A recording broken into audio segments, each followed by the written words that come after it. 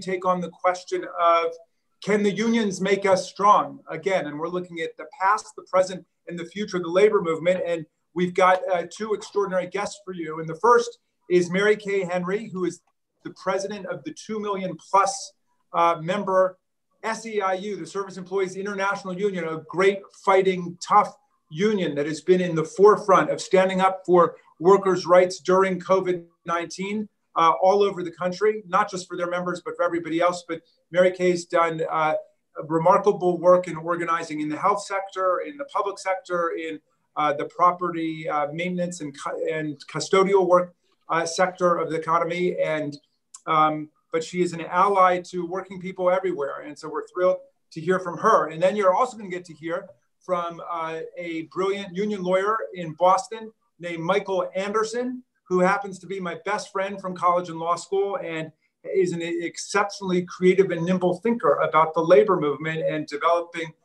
tactics to advance the rights of working people. So these are our two guests for today. We welcome you both. And we have now, I don't know if we're around 125 or 150 Democracy Summer Fellows, but we also get people's parents coming to check it out. And we get funders and friends and people all over the country. And so we know you're helping us to build support for Democracy Summer, which is channeling the amazing idealism and energy of young people into serious thinking and learning about the civilizing movements of the past, and then the current crisis that we're in and what young people need to be doing to make sure we get America through this nightmare and put ourselves back on the path of strong democracy. So with that, I'm going to introduce to you President Mary Kay Henry. Take it away. Thank you so much, Congressman Raskin, for your incredible leadership on so many fights for justice. And I can't tell you how privileged I feel to join Democracy Fellows in this moment, because we need our democracy now more than ever to face the crisis. And my answer to the question is yes, the union can make us strong. And I really hope this time for us together will help arm you with the ways in which I think unions matter to make sure we have clean air and clean water. Union matters to make sure that every immigrant feels welcome in this country and is not scapegoated by a politics of hate. Unions matter for making sure that we win racial justice and tear down the systems and structures that hold racism in place. And unions matter for winning economic justice for everybody in this country. But in our case, SEIU fights for economic and racial justice for 2 million service and care workers all across the economy. And we're fighting to make sure that 4 million fast food workers finally win a union because we need to end poverty wage work in America. So let me just make my case and then let Michael talk. And then I think, Jamie, we want to encourage as many questions and answers as possible. I think the first thing that SEIU members believe is that all of us, no matter what our race, our religion, our immigration status, we all want the same things. We want health and security for our families, and we want a better future for our children. And that we believe in this moment of COVID, economic devastation, and racial justice uprisings that we have to act boldly in ways that, frankly, I think were unthinkable just 5 months ago. I don't know about the rest of you, but we see the promise of radical change in rewriting systems and structures of power more possible today than we certainly did in January. And that's because we're in a state of national emergency and we have to push people past business as usual and make clear that COVID has laid bare the racial and economic injustice that we knew long before the pandemic and long before George Floyd's murder. And that we have a moral requirement as a people to fix these injustices once and for all. I've heard a leader of ours in Atlanta say to me, I am not going to pass the same world on to my children.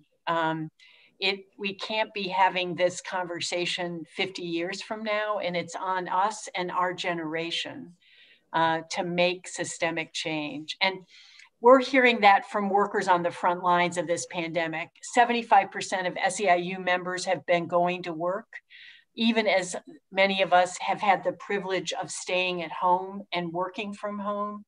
And they still don't have personal protective equipment that they need to keep themselves and their families and the people they serve safe. Most do not have any additional hazard pay, and most have still after 5 months, no paid sick leave as a condition of their work. And it's made clear to us that major corporations and the current occupant and the White House and the Republican Senate are willing to risk the lives of primarily Black and brown workers on the front lines of this pandemic. And we know that mostly Black and brown workers are holding essential healthcare, security officer, janitorial, delivery, grocery jobs on the front line and are not working with PPE, are more likely to get sick. And the lack of investment of healthcare in these communities means that most of these workers are not seeking medical attention when they do get sick and are trying to power through the virus at home.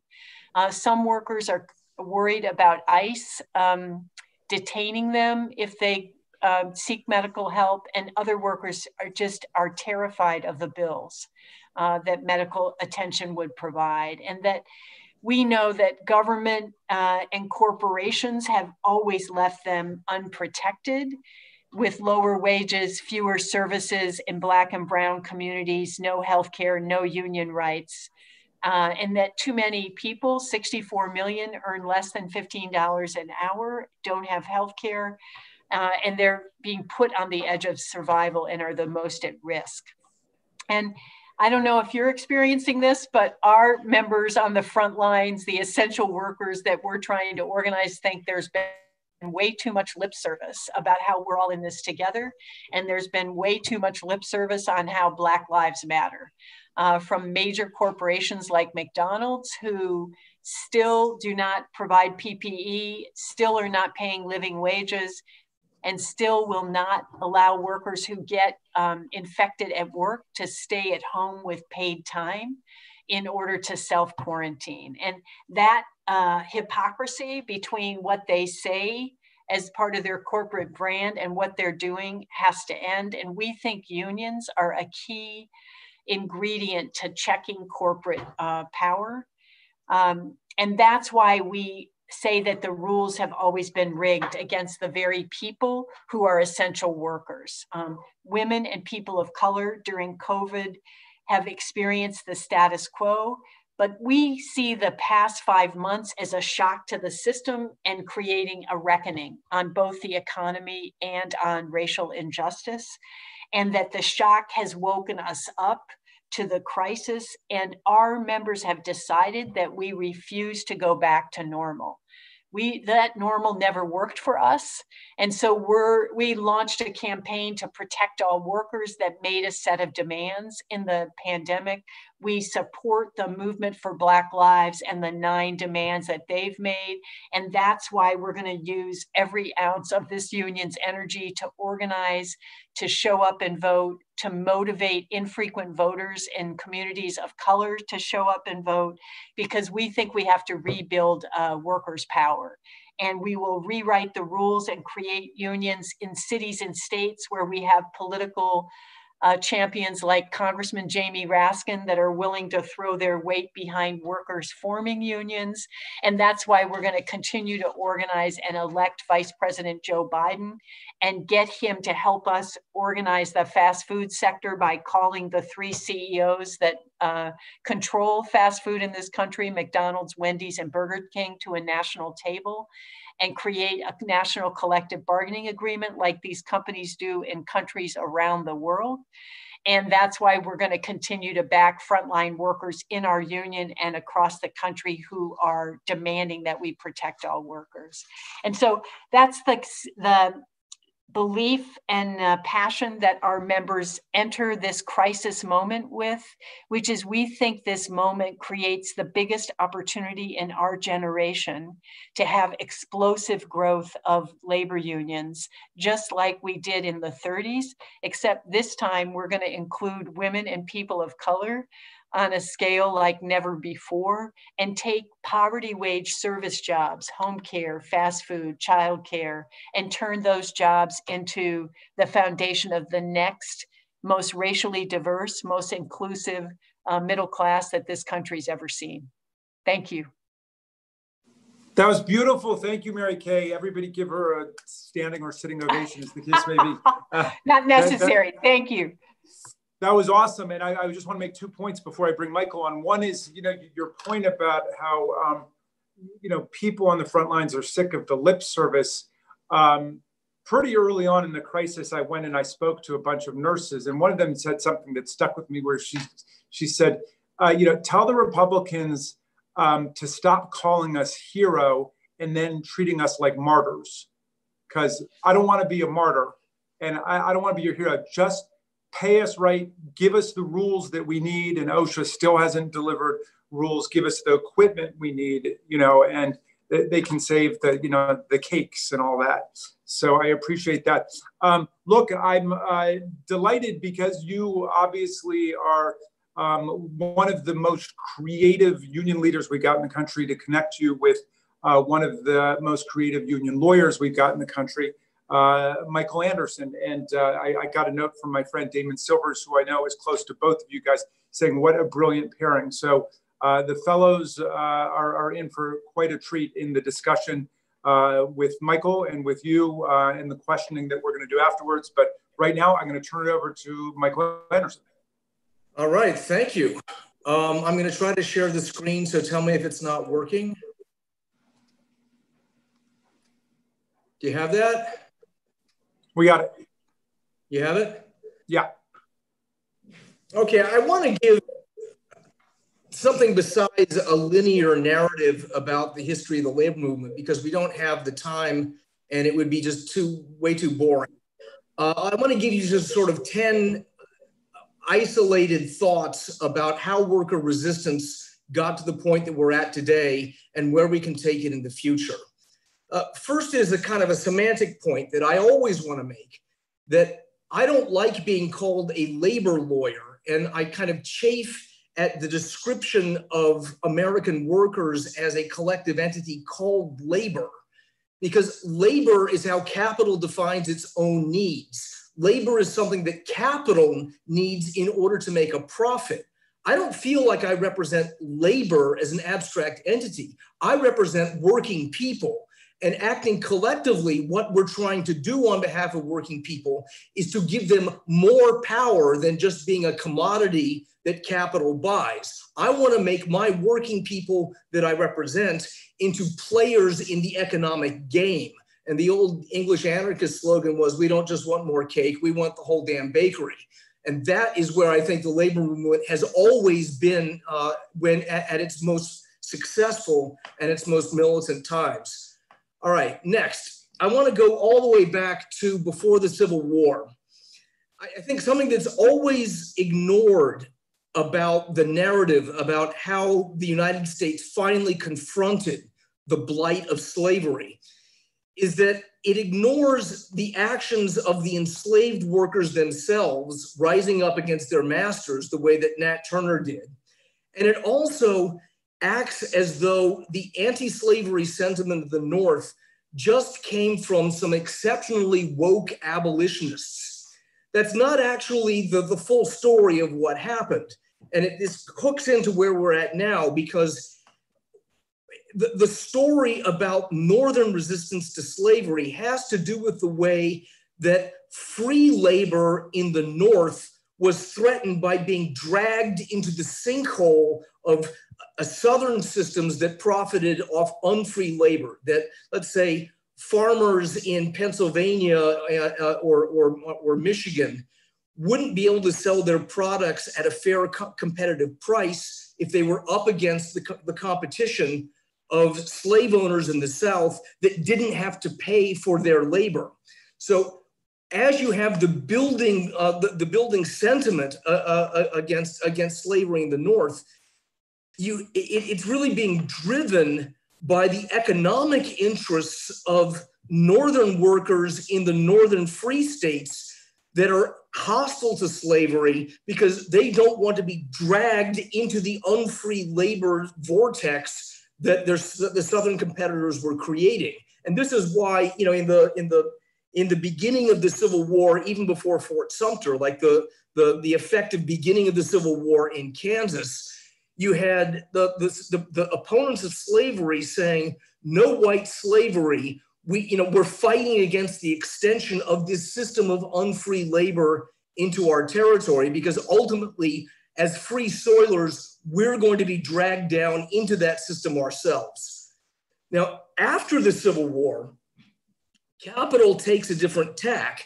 It's no longer operating on, express slavery, but what is happening is that capital is allowing itself to organize through trusts, through limited liability, publicly traded stock, the fact that shareholders are pooling their economic power to create a single imperial entity that enjoys all of their collective strength, where the individual constituents of the corporation don't have any downside except the loss of the value of their stock. This is why the corporate form was so crucial toward the end of the 19th century. And the beginning of the labor movement was really conceived as just workers trying to avail themselves of the same tactic, that if shareholders and capitalists can pool their resources to create a corporation, workers can do the same by creating a guild or a union. But in the beginning of the 20th century, you have two distinct models of organizing. On the left is the craft model, which is sort of represented by the building trades these days. And under this model, you form the union first. The workers' first allegiance is to local 802 of the Boilermakers. And once you sign the union card, then your union will farm your labor out through its hiring hall to whatever employers want to take it on. But the idea of the guild is that the union exists prior to any relationship with management. Now, this model had a lot of problems. In the first place, the craft unions of the early 20th century were typically racist, sexist, and nativist, that they were all white boys clubs organized around ethnic lines because the craft was defined by the brothers and cousins that people brought in to join the union. So you would have all Irish unions and all Italian unions, and they didn't think much of organizing people of color because they considered them as being a lower rung of the economic ladder that they didn't want to have anything to do with. The industrial model shows up in the 30s through the SEIU, and it's a very progressive movement that says, we're not just going to organize the Boilermakers. We're going to tell U.S. Steel, we want to represent your entire, all the employees of your corporation. We want wall-to-wall organizing. And the great thing about the industrial model is it was willing to organize unskilled workers. So you didn't have as much of the kind of inherent systemic racism that was present with the craft model. And this was incredibly effective in the 30s with the passage of the National Labor Relations Act. But one thing that started to happen, and I'll talk about this more once we get to the present day, is that unions tended to lose their independent body and started to merge into the corporate personality that they were organizing. That if you belonged to the UAW in 1945, you authorized the union to represent you in collective bargaining with, say, the Boeing Corporation. And your connection to the union only came through the fact that the Boeing Corporation was unionized. So it meant that the UAW acted almost like this kind of viral parasite that would attach itself to the human relations department of large corporations. Now, this was a necessary evil at the time because it was necessary for unions to organize coal and auto and steel and aerospace. But what people forget about the union successes of the 1930s is that they were made possible by tactics that are now illegal. that in the 1930s, unions exploded through the industrial structure because they had the power to take on an entire industry. That if you had a labor dispute with an employer, you could set up a picket line, not only at the employer, but at the bank that lended to the employer, at the customers that did business with the employer. So you had the possibility of spreading a labor dispute through an entire sector of the economy. This was made illegal in 1947. That basically, once the Republicans took back power after the end of the World War II, and the New Deal came to an abrupt end, and they passed the Taft-Hartley Act that made that kind of secondary boycott illegal. They made the hot cargo illegal. It used to be that unions could say, we're not going to handle any goods that don't bear a union label. We're not going to trade in scab goods. That's illegal after 1947. The closed shop became illegal. It was no longer possible for a union to say, you shall only hire members of the UAW. The best that the union could do would be to say, you can hire anybody that you want, provided that after 30 days, they're required to join the UAW. And there's a big difference there because it means that a worker's corporate citizenship really attaches to the employer first. It's no longer that you're joining the Boilermakers. It's that you're getting a job with Boeing, and then the Human Resources Department says after 30 days, here, you got to sign this card. It's part of your job that you're in the UAW. And that's a much more alienated relationship of workers to each other than existed in the old guild model. And it also produces like problems that it's taken generations for the union movement to come to terms with. But every time I walk into like a union office that has one of those sexy World War II CIO posters like this one up on the wall, there's always like a caption at the bottom that says like, fight for the CIO and win the war. And people forget how much the explosion of union organizing in the 30s and particularly in the 40s was connected with enthusiastic support for Roosevelt's war against fascism, which was clearly an important and necessary thing. But it also means that the industries that had historically been organized under the industrial model mostly have connections to the military-industrial complex, coal, steel, auto, and aerospace, which also creates a problem once you hit the 1950s that corporations that are unionized end up using the unions as a kind of a human shield. We're seeing this more and more now in the courts where, let's say, workers that have been discriminated against, that file a race discrimination action, file a lawsuit against the employer, and the employer says, well, you had a union contract, so if you're upset about something that we did to you as a matter of racial discrimination, you have to sue your union because the union ends up being like the hostage for corporations. Corporations are now making unions pay the price for the intimate relationship that the industrial model created.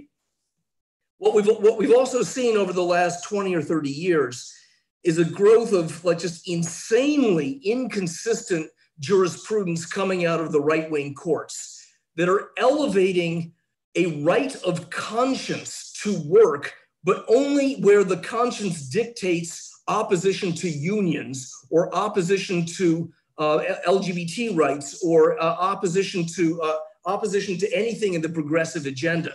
Like we see, for instance, this is a picture of Kim Davis, who is the Kentucky court clerk, who says, my reading of the Bible tells me that gay marriage is wrong and I shouldn't be forced to process applications by same-sex couples for marriage licenses. Well, there's an answer to that. Nobody's forcing you to believe in gay marriage, but that kind of disqualifies you from being a court clerk that hands out marriage licenses after the Obergefell decision. But nevertheless, the courts are now falling all over the rights of right-wing dissenters in the workplace to opt out of any collective solidarity with unions. And this comes up most of all in the right to work movements, where the National Right to Work Committee, which is the sole function, is to destroy any binding union solidarity within the workplace, are insisting no one should ever have to pay union dues. It's a violation of their right of conscience to pay dues to a union that they don't agree with, even though a majority of the people in the workplace have chosen the union, have chosen the union for collective bargaining. And what this does, I mean, is it forces unions to operate as though they were charities, as though they are public television saying, we urge you to contribute to us for the service that we provide, even though you're under no obligation to do it. And as Mary Kay Henry can fill in, it is amazing just how much, even in right to work states, unions are still able to get working people to agree to pay money toward their fair share of the dues when they're acting only out of solidarity and not under legal compulsion, which is actually a really fantastic statement about how much we may be able to survive the right to work offensive. But just think of what, Justice Scalia or Justice Alito or Justice Thomas would say in any other context if a worker in a meat packing plant declared, oh, I'm a vegan, I don't really believe in participating in the slaughter of animals, so I should get my full salary, but I should be able to opt out of working in the meatpacking plant in any way that offends my principles. Those justices would say, well, sorry, you can have those principles, but if you don't like working in this workplace, you don't have a right to opt out of something that is an inherent part of the workplace. And that's something that the unions are having to fight now with the present court that's just finding all kinds of, rights of right-wing dissent among workers. Another piece of this is that since the 40s, employers have figured out that the law is a paper tiger, that an employer that's required to put up a posting with a blue eagle on it saying, we will not discriminate against you based on your union activity. In 1941, they're worried that that is the thin end of the wedge, that FDR's new dealers are going to come seize the entire plant if they don't cooperate with the National Labor Relations Board. But now, 50, 60 years later, employers have figured out that putting up a piece of paper 5 years after they commit massive labor law violations really doesn't slow down their anti-union agenda. That if they fire a union activist, the union activist will not be put back to work for 3 to 5 years. They're not going to get any kind of damages except for back pay. And even that has to be offset by whatever job they get in the interim. So you get workers who get fired during an organizing drive where the only thing that happens to the employer is that they might have to pay $10,000 or $20,000 5 years after the fact.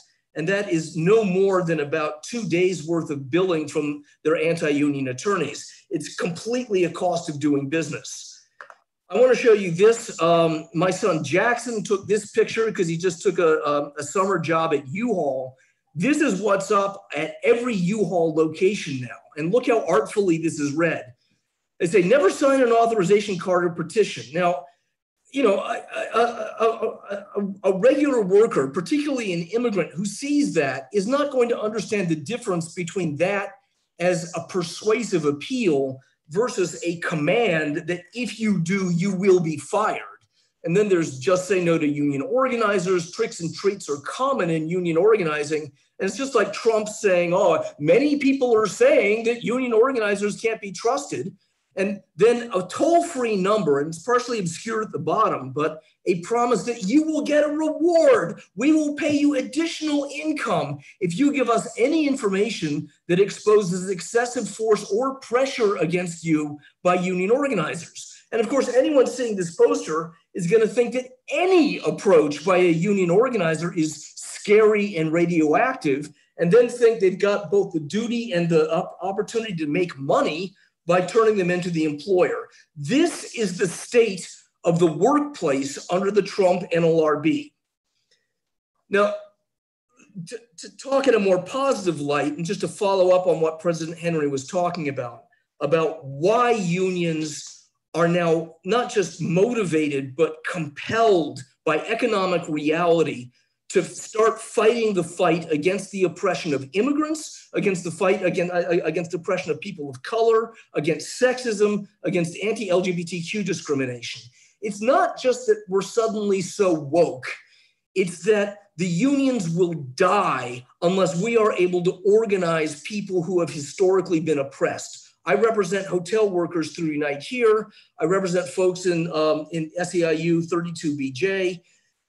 These are industries like the hotel industry. If you try to organize the hotel industry, you are organizing Latino immigrants. If you're organizing people who do home health care, depending on what region you're in, you're organizing Caribbean, particularly Haitian workers. And if you're not interested in defending them against anti-immigrant persecution, you're never going to be able to organize them because they're going to be too afraid to sign a card, too afraid to think that they have the right to stick their necks out and stand up for their rights in the workplace. So it's not just a matter of ideological enlightenment, it's a matter of economic reality that the SEIU and Unite Here and the most progressive unions in the AFL-CIO put the defense of immigrants, the defense of people of color, the defense of LGBTQ people at the top of our organizing agenda, because it's not a matter of altruism, it's a matter of solidarity. And finally, I just want to finish up with the problems created by the gig economy. The move that capital has made in the last 5 or 10 years is to try to dissolve the employment relationship so that Uber claims that it is not actually the employer of its drivers, that its drivers are all independent contractors who are only participating in its platform. And if they're right about that, what that means is not only that the drivers have no protections under the National Labor Relations Act, they can't like file an election petition to nominate a union that they want to represent them. But any act between them to organize, to talk about what should be the prevailing rate for Uber drivers will be regarded as a form of price fixing. And Uber drivers that try to organize with each other can now be prosecuted under the antitrust laws in just the way that like big corporations can be if they engage in price fixing themselves. Now, the first answer to that is we've got to fight the laws that like defy reality and describe these workers as independent contractors. They should be classified as employees. But until we win that, another model that I think that we need to think about is simply getting back to the old guild structure, but importing into it everything that was good about the industrial model.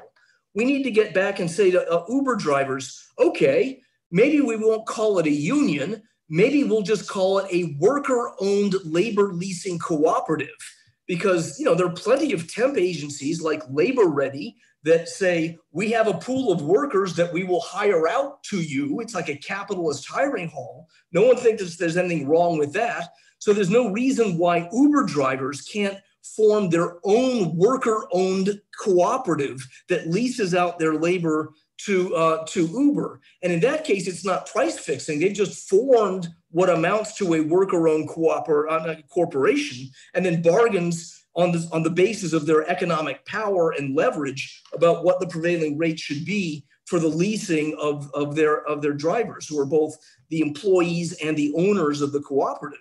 And if that were to happen, we would be creating something that looks exactly like the guilds of the early 1920s.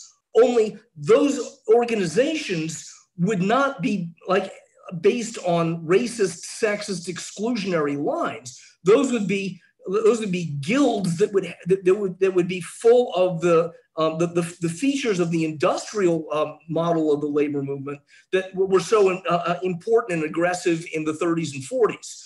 I mean, this is not to say that we abandon the industrial model altogether, but labor has to think outside the box because capitalism, sure as hell, is thinking outside the box. And we can't be continually stuck fighting the last war. And with that, I'll turn it back to Jamie, by the way, and congratulations to Jamie that he's finally raised his chess rating to within 300 points of mine. So keep it up, Jamie. I mean, more fake news, as if I don't get enough at work every day. All right, Mary Kay, Michael, thank you for those two superb presentations. And let's open it up to the Democracy Summer Fellows who have been thinking about labor, reading about labor, and now have these two great presentations to go on. So I don't know, Maddie or Paul, which one of you is calling on people? Yeah, we've got a couple of questions from our fellows. Our first one is from Marika. Hi, I'm Marika. I'm a high school student in Montgomery County. First, I'd like to thank Representative Raskin and our speakers for this great dialogue. My question is, as the pandemic has placed a strong emphasis on the value of essential workers, how will the way they are treated change moving forward? And will these essential workers be more inclined to join and form unions if they haven't already? Mary Kay, will you take the first shot at that one? Yes, Marika, it's a great question. Essential workers are saying that they want to be treated like essential workers and not sacrificial. It's the sort of hero martyr thing that Jamie said at the beginning. And we're seeing three things. One is there's lots more self-organizing happening across essential workers, which I assume is why U-Haul has those warning posters up. People are seeing a value in joining together and making a demand. We've had 3 nursing homes where workers walked off the job and striked for their personal protective equipment and for better health and safety for residents, and then collected cards. And within 3 weeks, the employer recognized their union voluntarily. We haven't had that happen in nursing homes since the 30s. So that's like a huge signal to me that if we were to reach out to more nursing home workers, we could probably organize them in the traditional way. But we're trying to figure out if we can get nursing home workers to a statewide table so they can bargain with the entire industry and the government to slow down the spread of the virus and to raise wages and create benefits, sick leave and healthcare that they can afford. That's what's happening in nursing homes. In fast food, all of the 7 years of organizing work we've done in building leadership has created workers' confidence in strikes. I was with Oakland workers last week. They've been on strike for 48 days, which has never happened in the fast food sector, because they are confident if they would be risking their lives because 20 of them got infected, 2 are in the hospital, and the rest of them said, you know, this may be the only way I can support my family, but I'm willing to sort of scrap together services and the goodness of the rest of the labor movement to try and make ends meet. And we've seen lots more organizing of Amazon and Google workers, which you've probably been watching on social media, that I think gives me incredible hope about breaking open the tech sector and those gig workers that Michael just spoke about. So essential workers are not being paid or given benefits like that is equivalent to how essential they are, but they're trying to organize and through a union or some kind of organization make a.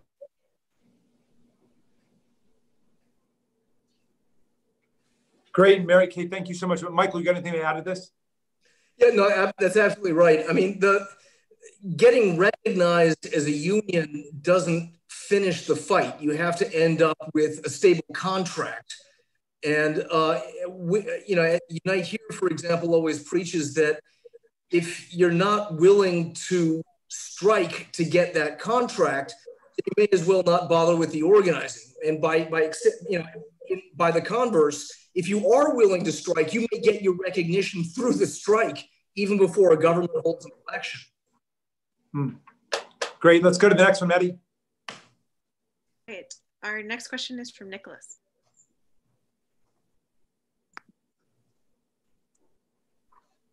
Thank you both for those wonderful presentations, and Mr. Raskin for the opportunity at Democracy Summer. So my question is, in modern progressive struggles, we talk a lot and take a lot of time talking about intersectionality as a means to forming solidarity among progressive activists. So how could a rising labor movement work alongside our contemporary social movements, such as BLM and the Sunrise Movement on climate change, et cetera, and more movements, in order to effectively move forward in all of their interests? Great. Mary Kay, you want to take a shot? Or? Well, I'd like to do it, Nico, and based on story, and then you tell me if there's other things. our union endorsed the Sunrise Movement demand for a Green New Deal in February of this year. And then we showed up with a Sunrise Move. Oh no, I'm sorry, last year. I'm sorry, I'm dealing in COVID time. The demand for the Green New Deal was in January of 19, I think, Jamie. And so we then showed up with the Sunrise Movement on the strike for climate that they did in March or April of last year by asking our members to join Sunrise organizers. And then we did a joint action at the July 30th Democratic debate last year that was trying to inject climate into the discussion. And so the intersection for us is we have nursing home workers, children who've been poisoned by water in Flint. We have fast food workers who can't breathe because of pollution in Southwest Detroit. We have asthma as a pandemic for our Black and brown members in key zip codes in California. So the intersection is in the lives of the people we represent, and they find expression in the solidarity by linking with movements like Sunrise. On the movement for Black Lives, we had a very vigorous debate inside of SEIU that grew out of a commitment that we made in 2016, that we had to have a very aggressive education program about the intersection of racial and economic justice. And for white workers who've been told lies about white supremacy and we're going to do better if we don't align with Black and brown workers, trying to make that case is a really key way, I think, to unlocking the intersections on all of our fights. And so we deepened the commitment that our union made to link racial and economic justice at just mid-June by saying that we stood in solidarity with the movement for Black Lives. That's why our union just sponsored with the rest of the labor movement, that many other unions joined in, a strike for Black Lives that was to escalate the 9 demands the movement's making. And we're working in solidarity in like 5 to 12 cities on the divest demand to shift resources from the over-policing and criminalization of communities of color to human and social services that Black communities deserve. And this is not an easy thing.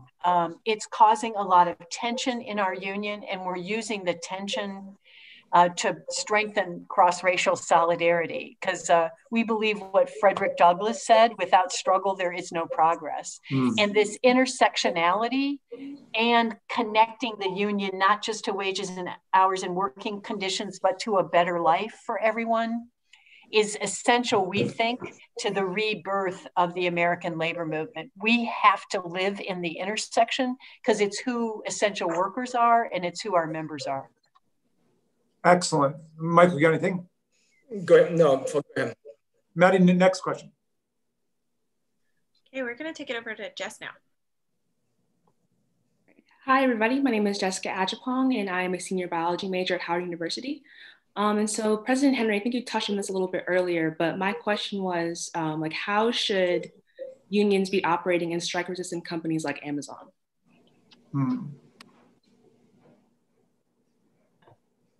One of my hopes is that Amazon could be a multi-union campaign and target, because I think the company has gotten too big for any one union and community organizations to take on. And I think what we're doing at SEIU is providing research support to a group of organizations that is supporting Amazon warehouse worker organizing. We had Amazonians for the Bay Area show up at a Bay Area strike that I was on last week, and they want me to speak at a Sunrise Action tomorrow morning. So I think we're trying to show up in supporting their demands, both with the tech engineers that are organizing and with the warehouse and distribution workers that are organizing. Michael, did you have anything on this? No, good. No, these are some great questions. Maddie, next. Okay, now we have a question from Emily. Hi, I'm Emily. I'm a rising high school senior. And first, I just want to say thank you so much for taking the time to talk to us.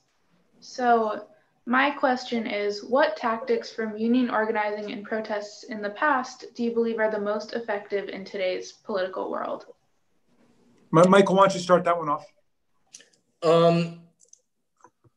Secondary boycott, in the sense that we have to confront not just the immediate employer, but root and branch, all other parts of the capitalist economy that support that immediate employer.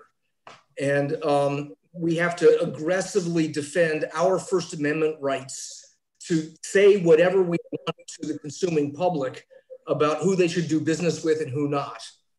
I think the consumer boycott is an underutilized tactic. I think that aggressive political work to demand legislation that gets us things across the board that we can't get through individual bargaining is essential, because we're political players as well as economic players. But Michael, take a second to explain that a, quote, secondary boycott is illegal today under Taft-Hartley, that you're not allowed to call for boycotting somebody who is a business partner of your employer if you're in a strike, and why you think that violates the First Amendment. If we're on strike against a hotel, the current law is that we can only picket the hotel, and we can't picket the bank that lends to them, and we can't picket the shareholders that own stock in the hotel corporation.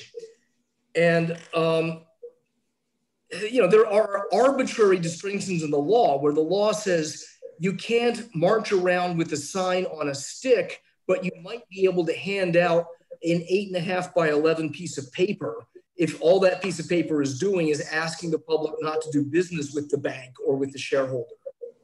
And unions have jumped on that distinction, but ultimately it's an incoherent distinction. At some point, if the Supreme Court claims to be in favor of the First Amendment, they're going to have to start realizing that it's an illegal form of discrimination to say you can have a sign that says boycott this bank, but you can't have a sign that says, boycott this hotel.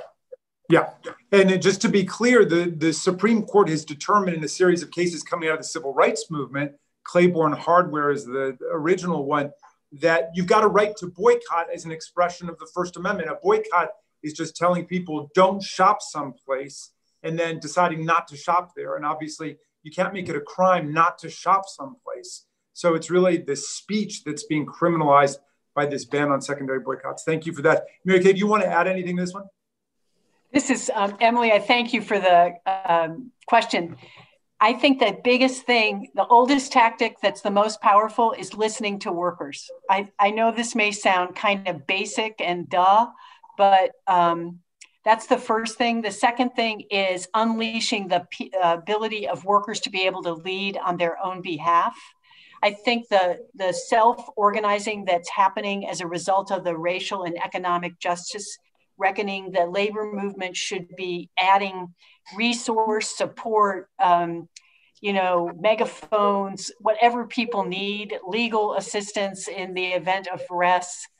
I just think what is happening in the movement for Black Lives Uprising, the Google walkout that occurred last year, where 60% of Google's entire global workforce walked out on the same day around Me Too and a set of demands, was hugely inspiring. Mm-hmm.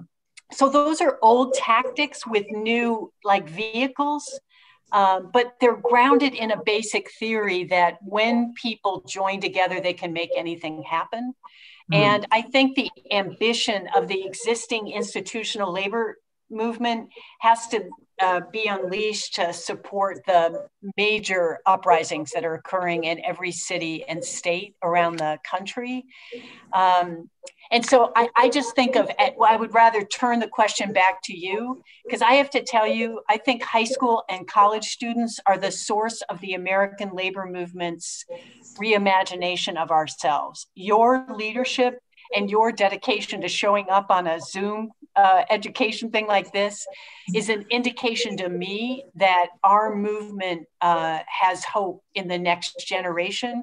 And I don't want you to settle for anything less than absolutely every damn thing you want. And we need to, that's the other thing that organizers do, is we raise expectations beyond what people say is possible. And that's an old tactic that has to be applied to this moment. That's awesome. And Mary Kay, I want to commend you really for being so personally engaged and immersed in the movements with the young people and Black Lives Matter, and just on the front of the barricades with people. It's very inspiring to watch. Okay, Maddie, I think we got time for like 2 more. Sure. So our next question is from Luca. Luca. Hi, everybody. Thank you, Emily, Jess, for those last ones. My name is Luca. I attend Albert Einstein High School in Kensington, Maryland. Thank you, Mr. Raskin, Ms. Henry, and Mr. Anderson for having this conversation today.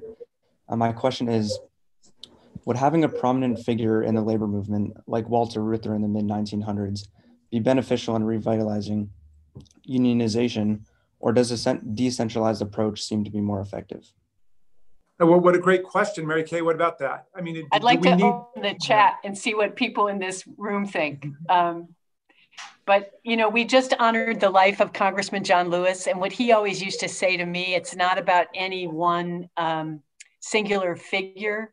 It's all the names of people that we don't know that took risks and made major shifts happen in the 60s and 70s. And you know, when you think about the March for Our Lives that the Parkland students, you know, ignited, when you think about what Sunrise students are doing, what you think about what young people are doing around the world, I just think I think those figures help illuminate the imagination, but I don't think they're a necessary prerequisite. I think each of us deciding to act and saying, if you're a white person, I am not going to allow racism anymore in my life, and I'm going to use every ounce of my being to tear down the systems and to check people on what I think is our racist behavior, not because of our intention, but because of the air we breathe in this United States. So that's an indication to me of how things can shift that isn't about one kind of popular figure or voice, but the voices of, I think the most powerful voices in our movement right now are the essential workers, the Black Lives Matter movement leaders that are interpreting the problem and painting a path to the solution. Michael, you want to add anything to this one? No, I'll just say that I'll take Mary Kay Henry over Walter Reuther any day. No doubt about that. All right, actually, we probably have time for 2 more. I see we got people lining up. So Maddie, call on somebody else. All right, Laurel, do you want to go ahead and ask your question? Yeah, I'm Laurel, and I'm a rising high school senior from Frederick, Maryland. And thank you so much to the 3 of you for organizing and speaking on this today. My question is, how can progressive advocates ensure that they form a strong coalition between themselves and unions to create change? Mary Kay, you want to start that one? Yeah, I have to tell you what I think is central to this, Laurel, is we have to have a shared understanding and analysis of how anti-Black structural racism and corporate power are 2 blocks to winning a progressive governing majority. And I find with my progressive movement partners outside the labor movement, and some parts of the labor movement aren't able to make the connection of how the presence of organized workers matters to winning a Green New Deal, to winning immigration. You know, like we are a self-funded independent force in the ecosystem that isn't reliant on philanthropic grants every year, and we can help sustain our community partners. And so I think that a shared analysis of power, what's in our way and how we're going to win it together, is really key for the fusion that you're talking about between the labor movement and other parts of the progressive movement. Michael. Yeah, I mean, as with everything, progressive advocates can make alliances by listening and understanding what is driving the motivation of the workers' organizations that they want to support. This is part of why I'm saying I don't like to be described as representing labor, because that implies that my clients are people that are at the bottom of the economic ladder. I'm interested in alliances with progressive advocates who are willing to fight side by side. That's what an ally is. Right on. All right. Thank you for that great question too, Laurel. So Maddie, why don't we do one more? I hate to see this come to an end. It's such a great conversation, but I know these guys have to get back to the class struggle, and you guys got more work to do. So Maddie, call on someone else. Our last question is going to be from Charlie. Hi, my name is Charlie, and I'm a rising senior at Albert Einstein High School. And I was just wondering, since Biden's potential victory hinges on a lot of kind of Rust Belt voters that by and large support fair trade and union organizing, do you think that that would indicate more favorable policy towards the working class from the Biden administration? Michael, what do you say? Well, it's not so much what Biden is going to do. Biden is going to be, expected to sign legislation passed by a Democratic Congress that will completely overhaul labor law, and get rid of, among other things, get rid of the secondary boycott prohibition, get rid of right to work laws. This is all queued up in what's called the PRO Act that's currently, is currently in the House. President Biden may or may not be driving all of it, but what we really need is to get the legislation on his desk passed by Congress to sign. And that's my job. Mary Kay, what's your response to it? I agree with Michael and you, and I would just say, I think that question is up for grabs. And the only way we're going to ensure that the next administration is pro-worker is by organizing. And the elected officials respond to the movements making demands.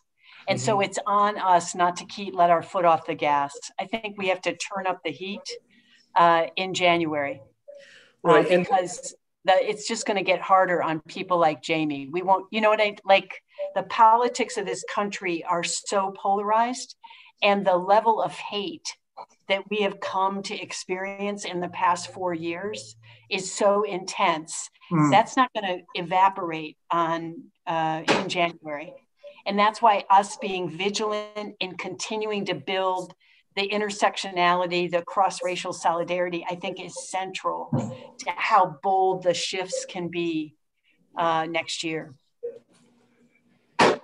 Well, that's awesome. That's visionary. Before I thank our guests, I want to remind everybody out there who's not already part of the Democracy Summer Program, whether you're a young person or you're, a little bit more middle-aged, like me, for example, or older, like my friend Michael, wherever you are in your life, we want you to go to jamieraskin.com/volunteer. jamieraskin.com/volunteer. We are calling into the swing states. We are supporting progressive Democrats running for Congress all over America, progressive Democrats for Senate. We're making it happen. These Democracy Summer Fellows are in the forefront of our civic checkup, where we're calling people and asking about whatever needs they might have with respect to groceries, healthcare, unions, whatever it might be. We talk about the census, and we talk about getting everybody registered to vote and ready to participate in the election. So again, go to jamieraskin.com/volunteer.